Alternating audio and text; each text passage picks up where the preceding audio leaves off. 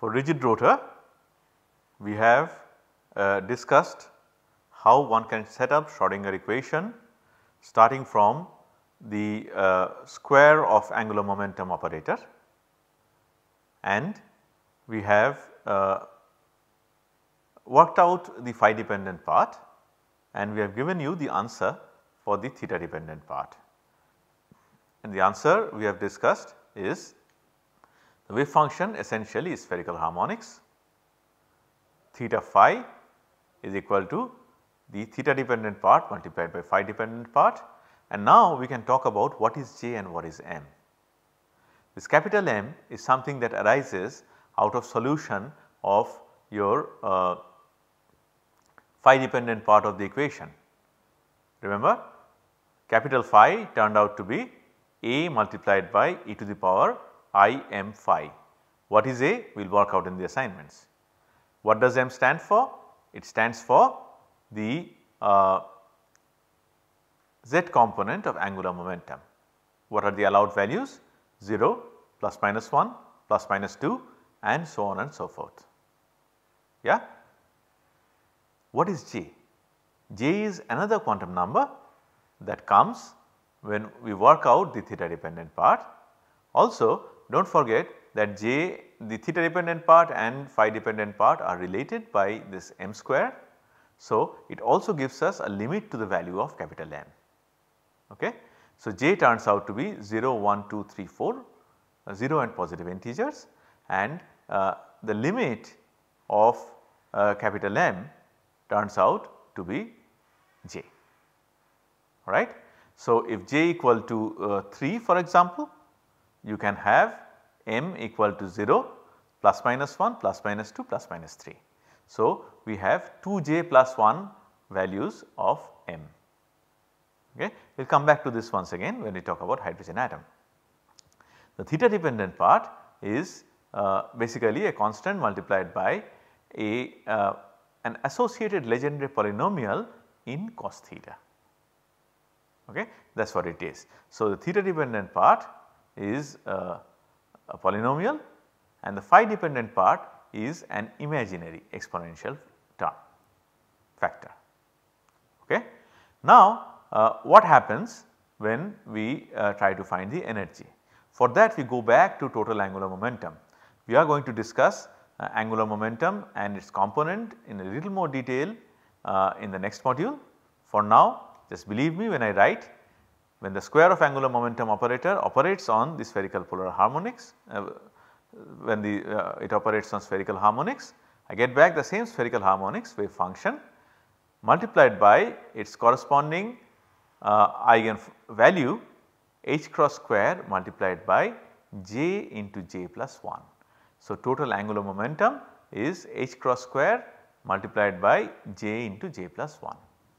How did we obtain the Hamiltonian? We obtained the Hamiltonian by dividing the square of angular momentum operator by 2i. So, that 2i is essentially a constant for the molecule. So, I can very simply write this, the Hamiltonian is L square by 2 mu r0 square. So, this is the wave function, and we know that this L square operates on the wave function to give us. Now, I have written out h cross and I have written explicitly h by 2 pi square of that multiplied by j into j plus 1. Okay, this is a Schrodinger equation. Now, I simply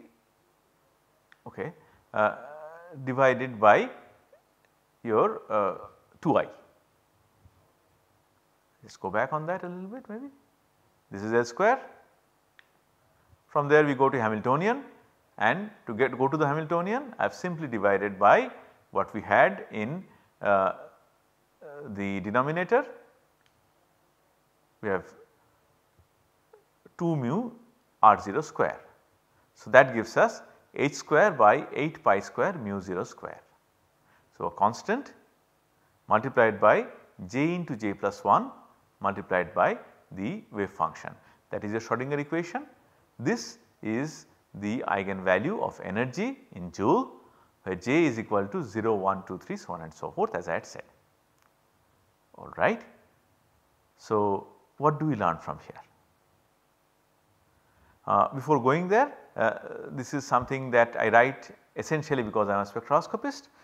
Generally spectroscopists do not want to work with joule, they prefer centimeter inverse, especially when working about rotational spectroscopy.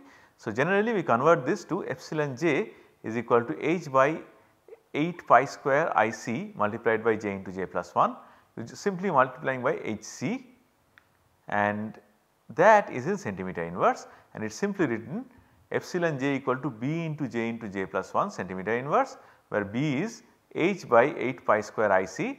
This is called the rotational constant. So, this is where we are, right. Let us take a look at this. First of all, b into j plus 1. What is the minimum value of j? 0. What is the minimum value of energy then? 0. So, remember, for a quantum harmonic oscillator, energy could never be 0, because the oscillator, if it is at rest, then the position is 0 plus minus 0 x, delta x px is also 0 plus minus 0. So, delta x and delta px are both 0, and that violates uncertainty principle, which is not allowed. Here what happens is, let us say this is my rigid rotor, okay, this has a tail. Let us say this is my rigid rotor. So, it can rotate in any direction, any theta phi can be spanned. Let us say it has come to rest. Okay. It is true that the uncertainty in angular momentum is 0. But what is the uncertainty in position? For that we will need to know delta theta and delta phi. Well, uncertainty in theta is, well, theta can be anything, right. It can come to rest here or here or here, anything, anywhere. So, uncertainty in theta is effectively infinite. Of course, it cannot be more than pi, but in that domain that is infinity. Uncertainty in phi can be again anything between 0 and 2 pi, yeah, which is infinity. So, even though uncertainty in angular momentum is 0, uncertainty in the positional coordinates is infinity. That is why the day is saved, and a quantum rotor, rigid rotor, can come to rest anywhere in space. Okay. Uncertainty principle is not violated, that is point number 1. So, minimum rotational energy is 0. Now, look at this, epsilon j equal to b into j plus 1, b equal to h by 8 pi square IC. So, what is j, what is the next level after 0? J equal to 1. When you put j equal to 1, what do we get? Maybe I can just write that. The minimum rotational energy is 0, we have written. What happens when, maybe we will write like this, these j values are already given here, is not it? What is the energy corresponding to j equal to 1? The energy corresponding to j equal to 1, you can put j equal to 1 here. So, j equal to 1, j plus 1 equal to 2. So, the energy turns out to be 2b, right, 2b. What happens when j equal to 3? You can work that out, j equal to 3, j plus 1 equal to 4. So, sorry, why did I go to j equal to 3? Well, it is okay, 12. So, 12b. I missed j equal to 2 here for some reason. Okay. So, you can work out the energies and the values are all written here. Now, let us work out something interesting. What is the energy gap between j equal to 1 and j equal to 0? Obviously 2b, because this energy is 2b, this energy is 0, difference is 2b. What is the energy gap between j equal to 2 and j equal to 1? 6b minus 2b. So, you can write it here, the energy gap is 4b. What is the energy gap between j equal to 3 and j equal to 2 levels? 12b minus 6b, that is 6b. You see a pattern coming up, j equal to 4 and j equal to 3, 20b minus 12b, that is 8b, and j equal to 5 and j equal to 4, 30B minus 20B is 10B. Okay. Not very difficult to work out really, right, because what I am trying to work out is delta epsilon for, since I am a spectroscopist, I always write in terms of spectroscopy, J to J plus 1 transition, that turns out to be equal to what? You can work it out, B into, instead of J I will write J plus 2. So, J plus 1 becomes, well, J plus 1 becomes J plus 2 and J becomes J plus 1 minus B J into J plus 1. So, J plus 1 is common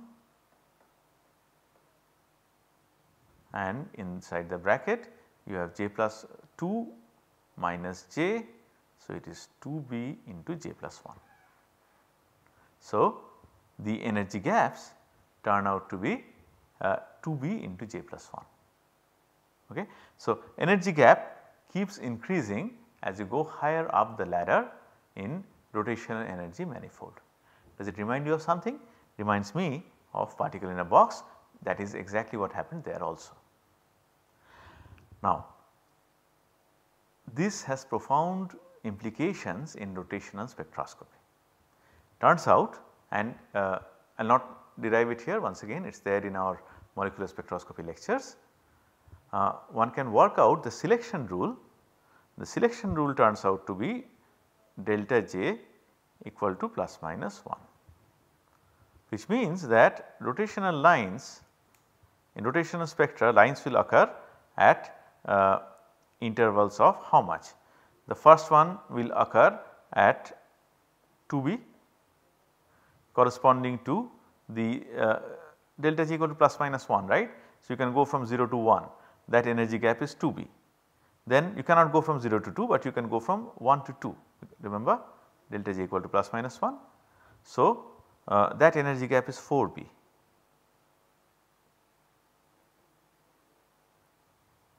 Then again you cannot go from 1 to 3, you can go from 2 to 3, that energy gap is 6B. The next one is 8B, next one is 10B and so on and so forth. So, what you end up getting is spectra with lines that are equispaced for a rigid rotor. So, what we get is equispaced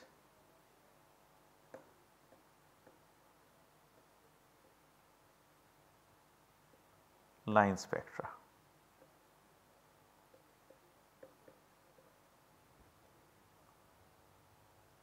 How is it useful? It is useful because that difference in energy is 2B into J plus 1. No, sorry, difference in energy is not 2B into J plus 1, difference in energy is 2B, difference in lines, difference in energy of lines is essentially 2B. So, once you record a spectrum, from the spacing you can work out B, and if you work out B, then you can work out this, this is B. So, H is known, pi is known, C is known. So, knowing B you can work out I remember is mu R0 square. Again, if you know which molecule you are working with, mu is known. So, you can figure out what R0 is. From the spacings you can find out R0. What is R0 for a diatomic molecule? It is a bond length. So, this rotational spectroscopy provides a means for determination of bond length. That is the application of the rigid rotor model that we have discussed so far. Of course, it is a simple model, life is not so simple. So, it is very possible that the rotor is not rigid, the molecule while rotating does not keep its bond length constant, but all that comes into the domain of little higher level quantum mechanics and spectroscopy. We will not go into that right now. It is discussed in our molecular spectroscopy course, of course.